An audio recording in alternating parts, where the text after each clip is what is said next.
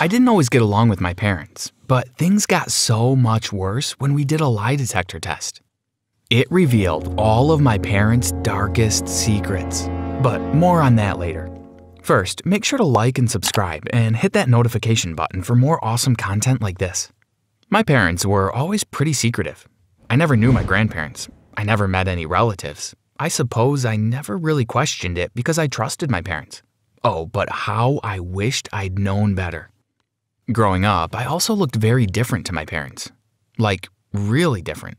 They were fair-skinned and blonde-haired, whereas I was dark and had chocolate brown hair. We were basically the opposite in appearance. When I was young, I didn't think much about it. But as I got older, I started to realize the differences. One day I asked them about it. Mom, Dad, why do I look so different to you? My friends at school look a lot like their parents, I said.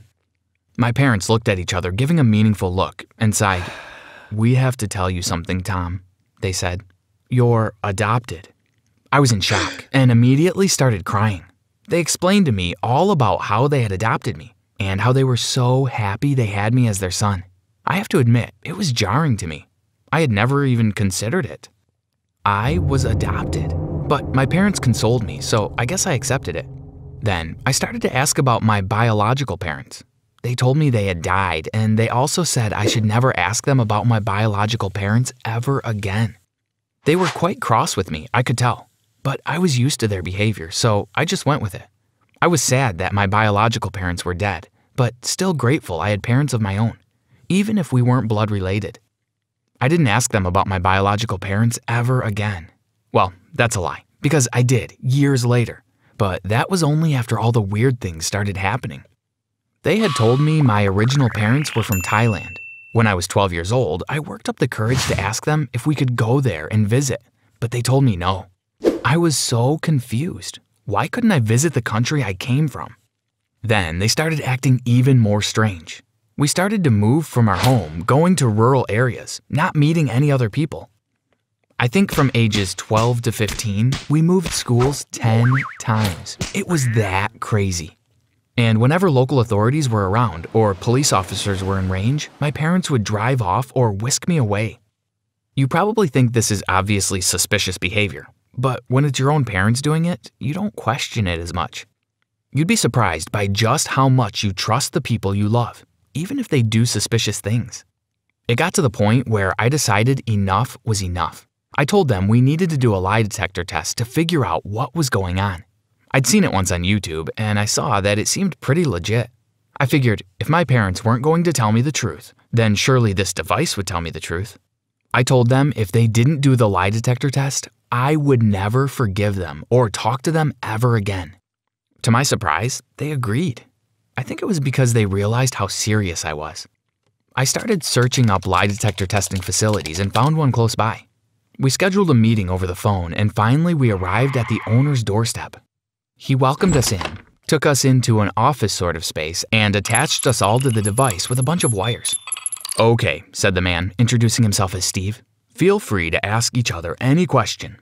I nodded and thought I would start off easy. Do you love me? I asked my parents. They looked hurt. Of course we do, said my mom earnestly. She's telling the truth, said Steve.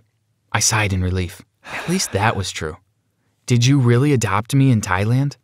Of course, Tom. We found you in Thailand, said my dad. He's telling the truth, said Steve. I frowned. That was a strange way for my dad to phrase it. He said found instead of adopt, but I shook it off and continued with the next question. How did my biological parents die? I asked. There was a slight pause. My parents seemed to be thinking of a response. In a car crash. It was a terrible thing, they said. Steve looked up at them, then at me. His eyes were widened in shock. They're lying. I looked at my parents in disbelief. What? No, that can't be right, said Mom. This thing must be rigged. I can assure you it's not, said Steve. Are my real parents even dead? I asked.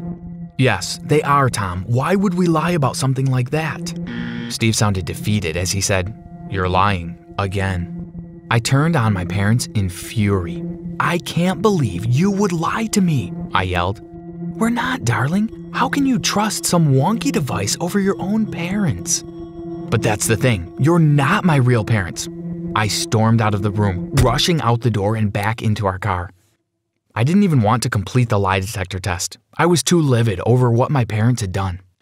My parents said the device must be faulty, but I had a feeling it was reliable. So that meant my biological parents weren't dead. But why would my parents lie to me about that? Plenty of adoptive kids had biological parents who were alive and living somewhere. Even if I had biological parents who were alive, that didn't mean I didn't love my adoptive parents. It was so strange of them to hide this secret from me. A few minutes later, my parents got into the car and we drove back to our temporary home. I gave them the silent treatment the whole way. If things weren't weird enough as they were, the situation got even stranger.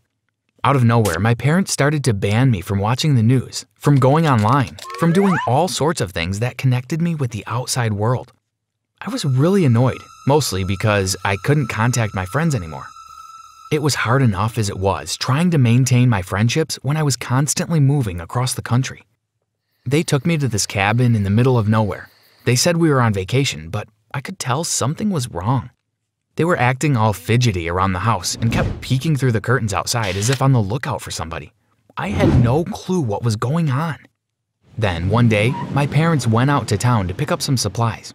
I decided this was my chance.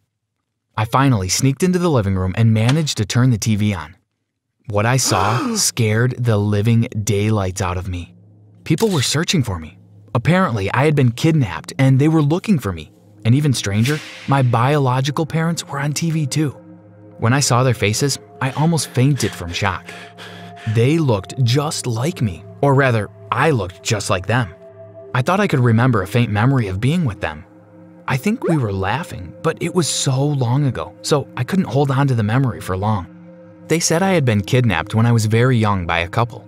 They showed a picture of the couple, and I literally felt my mind explode as I realized it was my parents. But that didn't make any sense. My parents weren't my kidnappers, right? But then I thought about the lie detector test and the strange behavior, and it all started to make sense. The random moves, the shifty behavior, the lies. Was it all because they were trying to hide me? Just as the news anchor was about to go into more detail on the case, I heard a noise behind me. I turned around, and there were my parents standing in shock, anger plastered on their faces. They were furious, and the looks on their faces were so terrifying. They took one look at each other, and understanding seemed to pass between them. I was so fearful of what they would do to me. I didn't even know them anymore. My parents, well, no, not my parents, my kidnappers, dragged me into the basement and locked me inside. I was a prisoner. I banged on the door, begging them to let me out, but they didn't reply. For hours, they didn't say anything. Then, hours slipped by and suddenly it was night. I thought I was going to be a prisoner for the rest of my life. But then, I could hear someone outside. It was the guy from the lie detector test facility. It was Steve. What was he doing here? I thought I heard him ask my kidnappers where I was. An idea lit up in my head and I rushed to the underground window that every basement has and started rattling on its surface. I kept knocking, hoping Steve would hear, and sure enough, he glanced over and saw my face. My parents realized Steve had seen me and they pounced on him. I looked out the window, desperate to see what was going on. Then I spotted Steve bolting into the woods away from the cabin. What was he doing? For hours, nothing more happened. I thought I had been deserted. Hadn't he realized I was imprisoned? But then, a sound echoed in the forest. That's when I realized it was police sirens. I was saved. The police arrived and arrested my parents. They didn't even bother trying to escape. There was nowhere to escape to. I waited in the basement for the police to let me out, but when they opened the door, my real parents stood there. They had tears in their eyes and told me they had missed me so much. I was still hesitant. Yes, they were my real parents, but I didn't know them. For 15 years of my life, I had grown up with my kidnappers raising me, but then they said they wanted to take me away from this horrid place, back to Thailand, and I could live with them if I wanted to. I thought about it for some time, but then I decided I would. It was weird, as I didn't know them, but we're getting closer and closer every day we spend together. Steve actually became a close family friend. I asked him why he had been at the cabin that night, and he said he had followed us back home immediately after he saw the news story. But he had taken longer than he thought because apparently my kidnappers had been very good at hiding. Eventually, he stumbled upon our cabin, and he was so shocked to see my face in the basement window. He then ran off so that he could call the police. He guessed he wouldn't be able to fight off 2 people at once, so it was better to get more backup here so they could rescue me. I'm so thankful for Steve and that lie detector test. For all I know, if it hadn't been for him, I would still be stuck in that basement as a prisoner to this day. Sometimes I still visit my adoptive parents, or should I say kidnappers, in jail. They did raise me after all, and I will always love them. They apologized and said they did love me. They couldn't have children of their own, so that's why they took me. But that was no excuse. I'm living in Thailand now, and I'm trying to immerse myself in my own culture. It's hard to adapt, but it gets easier, one day at a time.